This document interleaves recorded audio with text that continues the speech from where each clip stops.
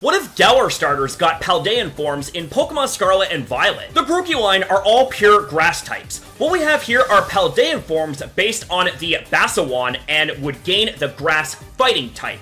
These are their shiny forms with a mixture of marshy, swamp-like colors. The Scorbunny line have the pure fire typing. These ideas for Paldean Forms are based on the Bruja from Mexican folklore. These would gain the fire dark typing, and these shiny colors further convey the wickedness of these forms. The Subble line were pure water types. These Paldean Forms are based on the legend of La Llorona and her drowned children. These become the water ghost typing, and these shiny forms further emphasize just how ghoulish and haunted these forms are. What would be your ideas for these starters getting Paldean Forms? Comment down below, have a damn good one.